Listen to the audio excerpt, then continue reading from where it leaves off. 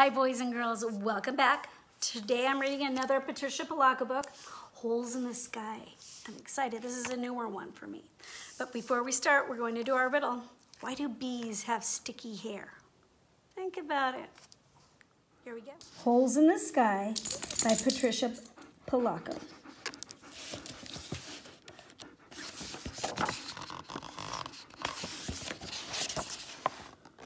One night it was too hot to sleep in my grandmother's house, so we carried our blankets out into the yard, a custom my babushka taught me from our village in Russia.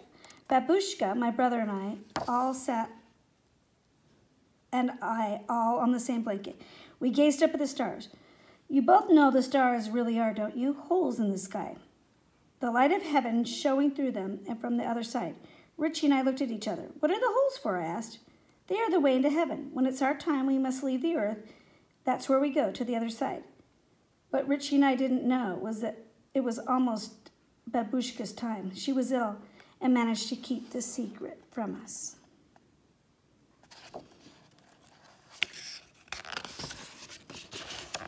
Soon I must go there, but I'll be watching over you both through those holes each and every night, she told us. Then I'll send you a sign so you'll know. It wasn't more than a month later that my beloved Babushka went through those holes. Even though she had tried to prepare us, I was devastated. There would never be another Babushka. Soon after, Grandpa sold our farm. He was going to live with us, with Uncle George in Indiana. Mom got a teaching job way out in California, and we were moving there. The drive took 3 days. As we crossed the desert at night, I'd look up at the dazzling array of stars that crowded the skies. I found myself whispering, please, Babushka, you promised you'd give me a sign that you're there.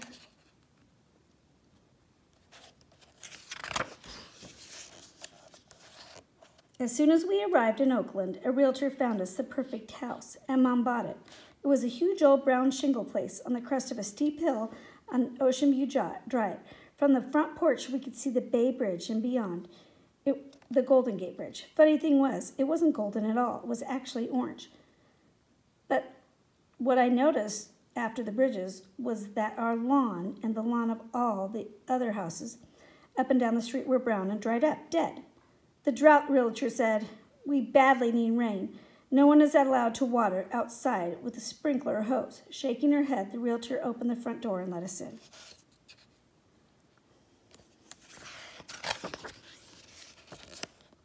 It was sunny and friendly. I instantly felt like home. Mom, Richie, and I all had our own rooms. I discovered a small window in my closet that pushed open to reveal a clear view of the sky. That first night, I stood on a chair, opened the window, and whispered to my babushka, I miss you so much. I need that sign, booby. But it didn't come.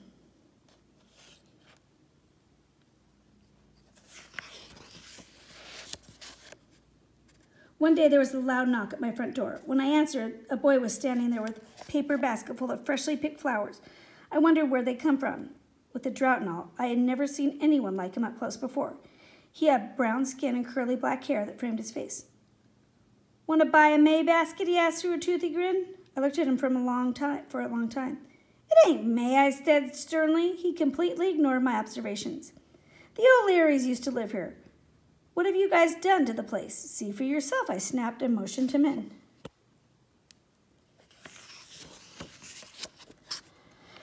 Name's Stuart. Live right up the block, he chirped as he went from room to room. I was fascinated by him, so I just followed him and listened. When he got to the refrigerator, he examined just about everything in it. He noticed the art table. Hey, look, you have a ton of paper. We can make thousands of May baskets. He took a seat, grabbed a pair of scissors. I was so curious about him, I just sat down and started making it. May baskets, too.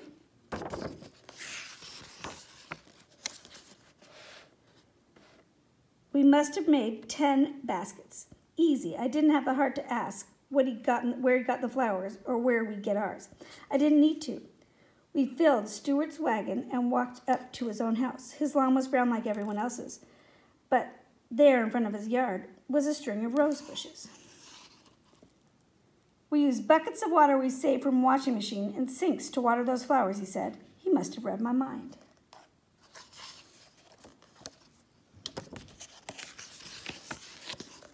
We picked enough to fill our paper baskets, then began to amble down the block, selling them at every house. My neighbors weren't like the folks back home. In Michigan, pretty much everyone looked alike. Here, people were so different. Across the street was the Martinez family from Mexico. Next to them, the Zidanis from Yemen, and the Vartarians, an Armenian family who owned a restaurant on College Avenue. The Cho family had a gift shop on the corner. On the other corner was a black Muslim bakery that Stuart said made the biggest and best cookies in the whole world.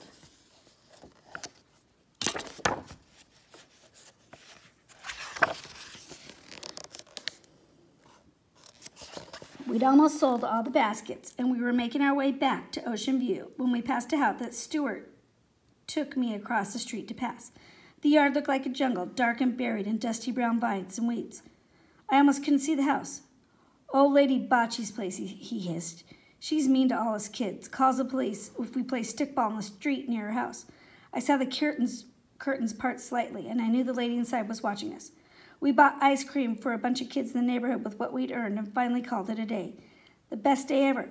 That night before bed, I looked up at the stars from my window. "Babushka," I whispered, "I met the greatest kid today. You just love him."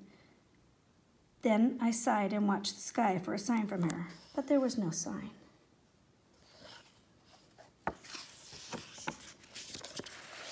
Stuart and I became best friends. I learned that he had 3 sisters and a younger brother, a mom and a dad who worked, and a grandmother, Miss Eula, who took care of the kids and the house, and whom everyone in the neighborhood just loved. I sure wanted her to meet her. Then one day, Stuart came over and said his grandmother wanted to meet me. In the moment we walked into her kitchen, it smelled like my boobie's kitchen, with the heavy aroma of freshly baked bread, the sweet scent of sugar cookies. Just as I rounded the corner, there she was, Miss Eula May Walker, standing with her back to us, stirring a crock pot on a sturdy cast iron wood stove, just like my boobies back home. "Grandmommy, she's here, the girl I've been telling you about." "Sweet," Stuart said.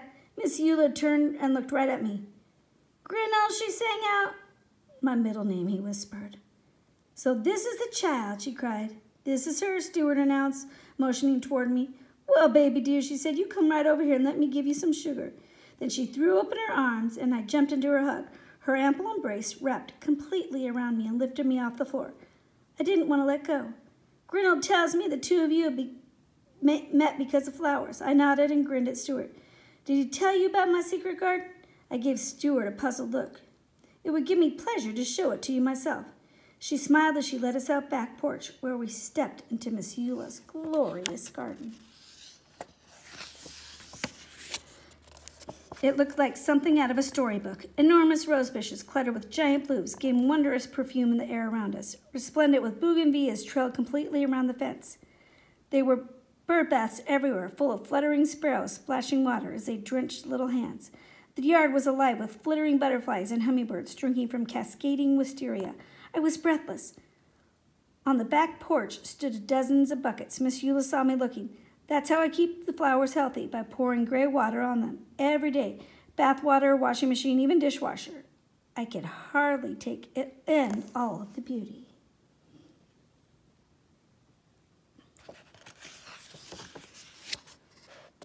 "You know, baby dear," she said, "there was another backyard garden in this block that was even more beautiful than this one." I could see Stuart already knew the answer. "Verna Bocce's," Miss Eula said.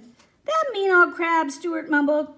"Her yard sure looks awful now. So full of dry weeds and brambles and vines you could barely see the house." Miss Eula thought for a moment. "Verna was my best friend, still really is. But since her son Angelo died, she hasn't been the same." "I didn't even know she had a son," Stuart blurted out. "She and I planted our gardens just about the same time." Miss Eula tugged at unwanted weed that was intruding in her hostess. "We helped each other. Her garden was magnificent, gorgeous. It looked like something out of Italy, and fountain statues and lovely grape arbor with huge friendly table under it, where we feasted on her wonderful Italian cooking."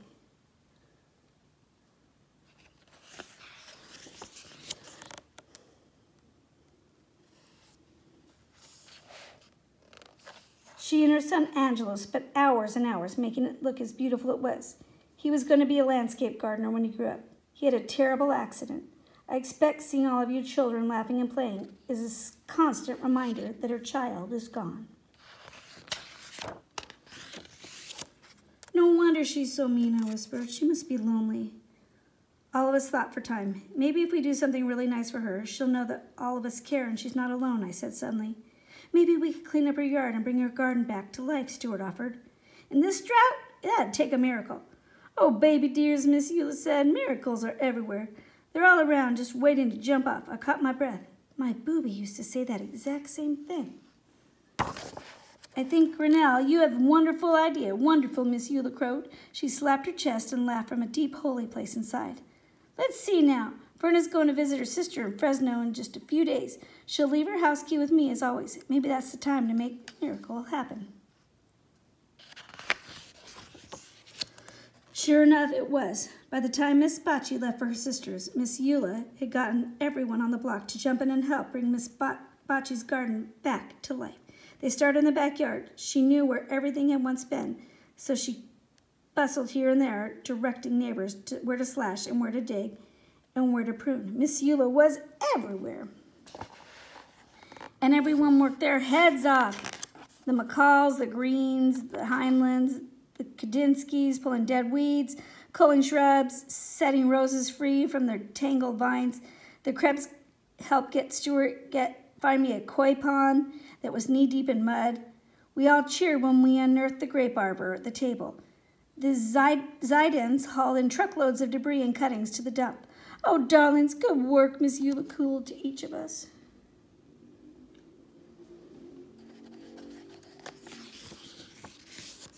It took 4 days to clean up. Now for transplanting the flowers and shrubs that everyone had donated. Miss Eula oversaw it. She knew which plants needed sun, which needed shade, which needed both. Okay, darling, she shouted, now we have to water all this. I couldn't even guess how she organized it on the spot. It wasn't long before the entire neighborhood started bringing water they could spare in buckets and jars and containers. It was a sight to see.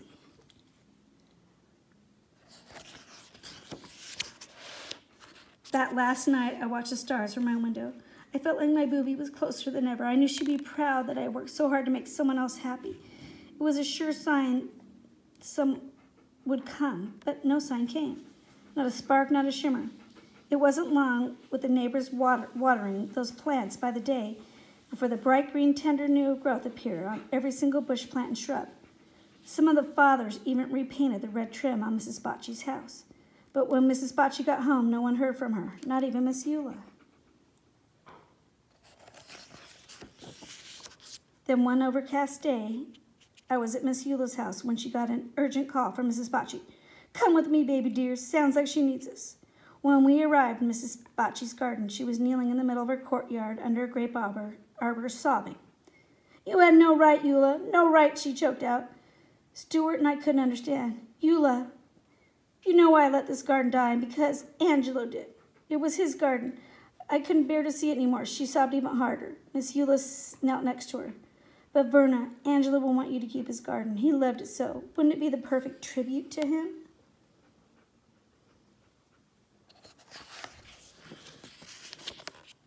But she didn't have a chance to answer because a second miracle jumped up with all the standing right there together.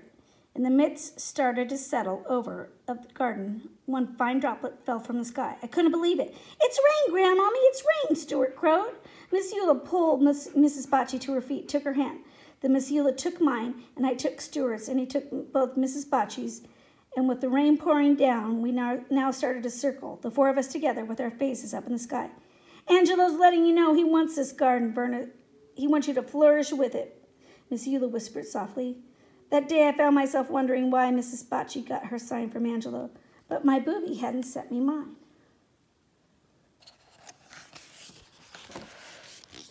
That night, as Stuart and I were in Miss Eula's kitchen helping her wash up the dinner dishes, as Miss Eula and I stood in her sink, we peered out the window at the dazzling array of stars twinkling above us. Look at them, will you, baby dear? Look how bright, Miss Eula whispered. I nodded and gazed up at them. Do you know what those really are? She quietly asked. Those are holes in the sky. The light of heaven shining through from the other side.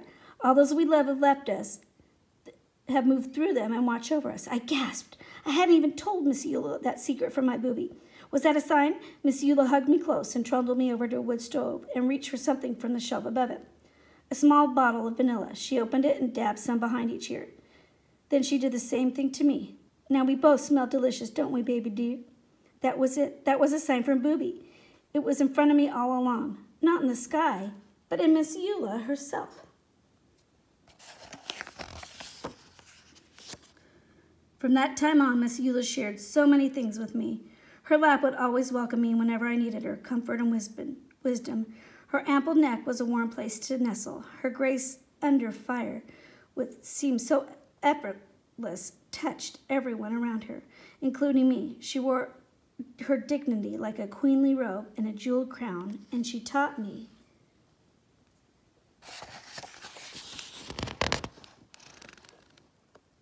that all things reach for the stars, even us. Well, that was a beautiful story. I love stories about gardens. So, why was the bee's hair sticky? Because it used a honeycomb. Get it? I miss you. I love you. I'll see you soon. Bye-bye, boys and girls.